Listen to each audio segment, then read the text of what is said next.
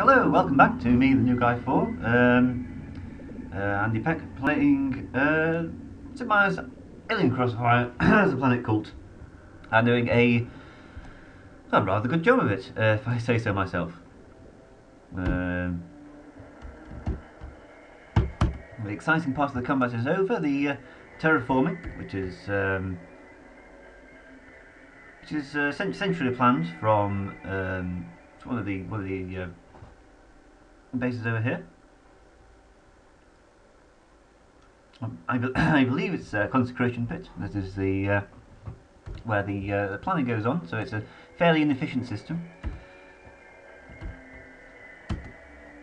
That's where the terraforming is playing and is done. And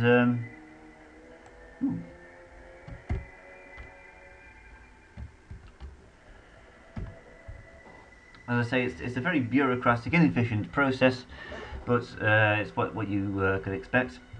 With a faction that is based around a rather unstable cult-like figure who's only 8 years old. When you joined us last, we were just wrapping up the invasion of the last alien presence upon planet.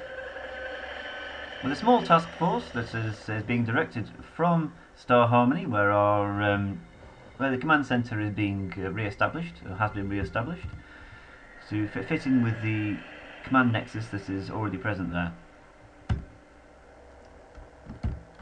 It's a skeleton force. It has a lot of aerial backing.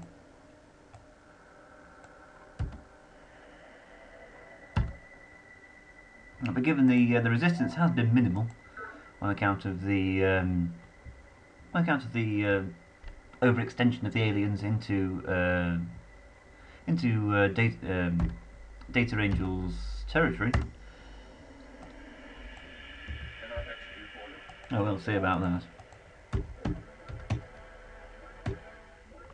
The very nature of the the faction that we're playing, the Cult of Planet, means that most interactions within bases actually are centralized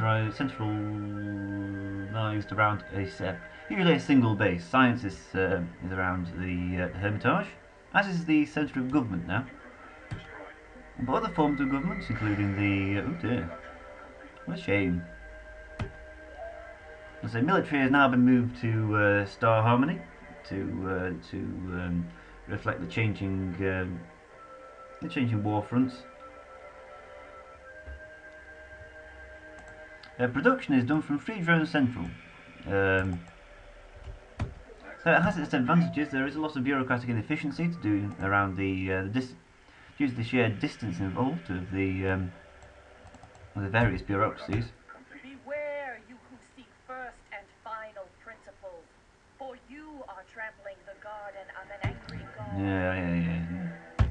That's old school religion. We're talking about new planet cult religion. That's where the future lies.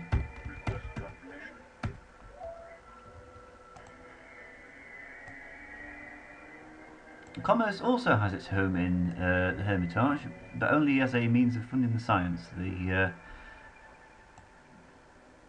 There's not much call for wealth amongst the rest of the empire. It's a fairly ascetic one.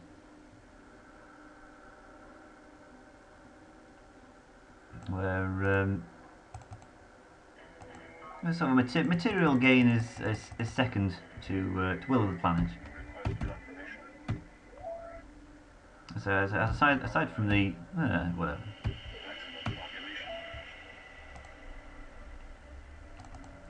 So aside from the financial centre at the Hermitage, there's not much economic activity throughout the rest of the empire. And as a trend that followed on to into other forms of other parts of imperial administration, such as due to a lack of consumer demand, there's no need for a production base that's particularly spread out. So it's all factored around the Free Drone Central. The same too with terraforming.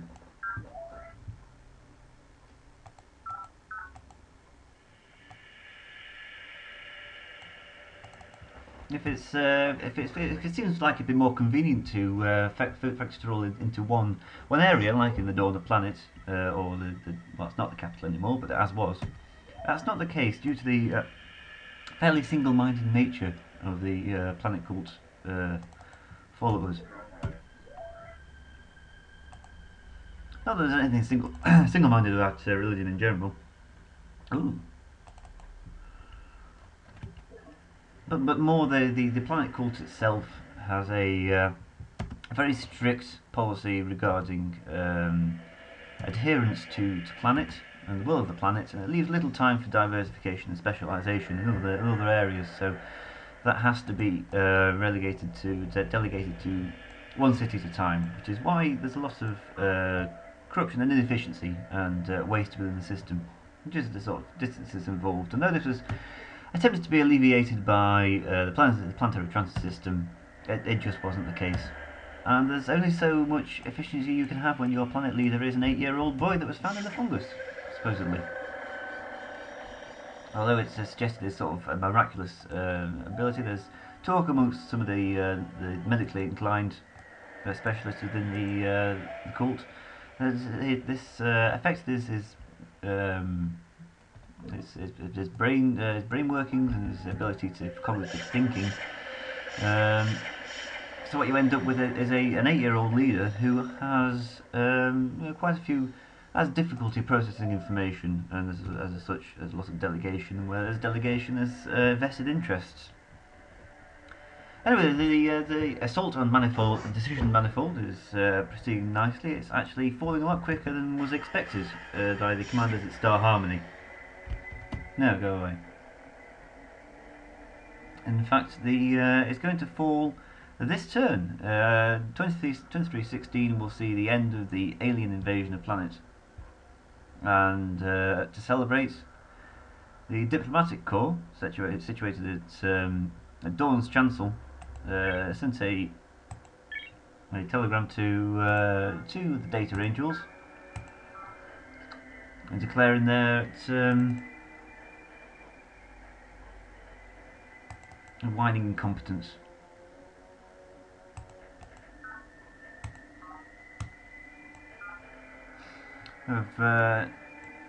Being there's no common enemy for which humanity to unite around, we can go back to fighting amongst ourselves, which is what we intend to do.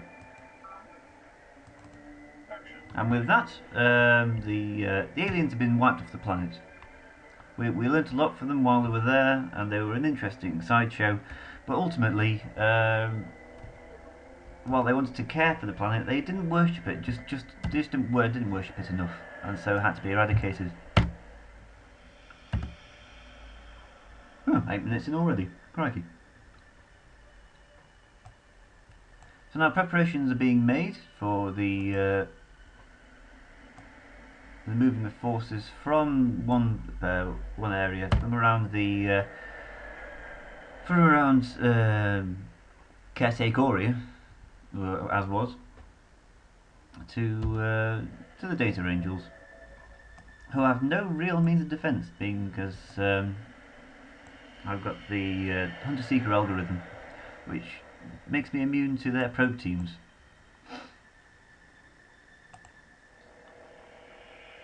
In fact, to show the swiftness of my nature, I'm going to take Opticommons. See if I can get them to declare war on me.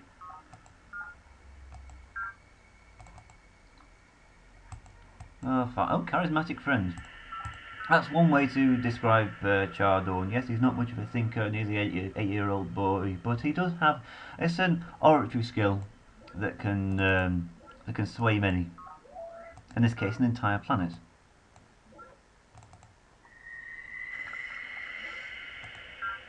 There's a lot of mourning there for the loss of our mindworm brethren, but sometimes it just can't be helped. I mean, what we should find with the conquest of the Data Angels, it will be surprisingly easy, being as the caretakers did a lot of the heavy lifting for us. And this, I suppose, we're just sort of freeloading on the efforts for which the caretakers ultimately gave up their civilization for. or their independence. Again, in much the same way that the Gaians have a small collection, a small reservation outside the door on the planet where they're able to play in the forest and in the river. The aliens don't have such liberties. They're in fact being kept in laboratory conditions for further study and interrogation, particularly about the manifold experiments.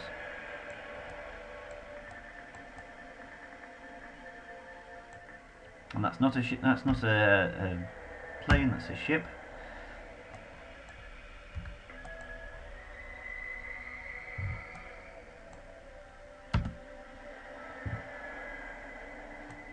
And once the propaganda agencies are at work convincing the population that we never were allied with the Data Angels, or any alliance that was there was merely coincidental, and was just a means of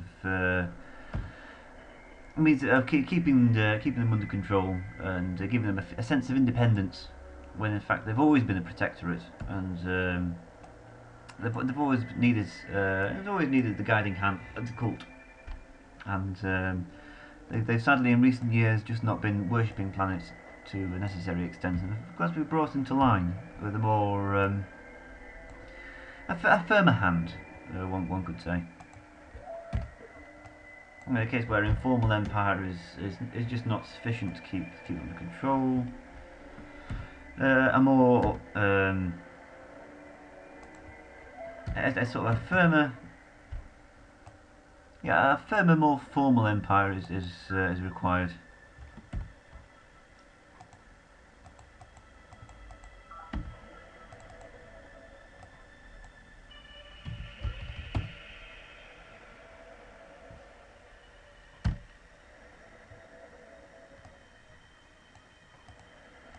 There must be something in these geothermal waters, because I'm getting so many technological secrets out of them.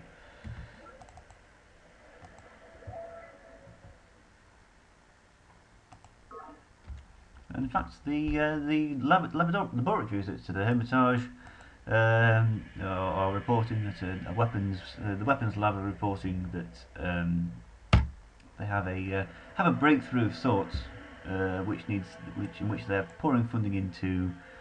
To develop what it is. What it is, we don't know.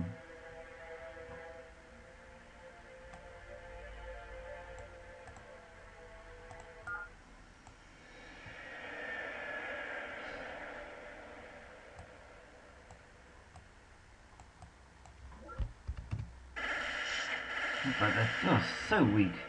So weak. It's like shooting fish in a barrel.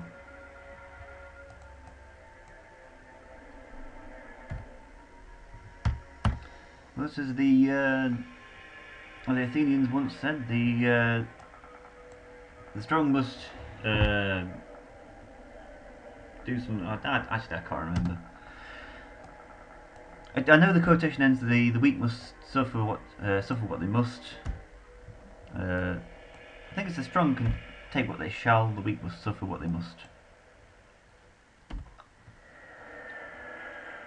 And that's just the case. The Data Angels have just been spending too much time attempting to hack various factions' computers, not enough time in the more traditional roles of government, which the Planet Cult has been fairly lucky.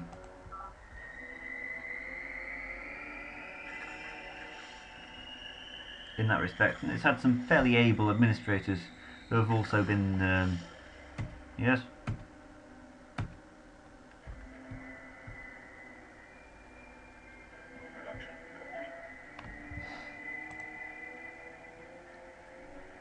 Fairly able administrators that actually managed to fit quite well into the cultist kind of mentality. Some brilliant men and women that are quite single-minded in their fields of expertise and administration, but also quite single-minded in their reverence of planets, and so therefore we're not subject to the brood pit, which I don't think we've invented yet. But sort of a kind of a rudimentary a rudimentary brood pit of sorts. What am I doing here? In fact, being as I said, this bit's quite boring, I'm going to end the video here. And you'll join us again next time where we will finish off the Data Angels. I would hope in that turn, or the next one, win the game. So, hurrah! And I'll see you again next time.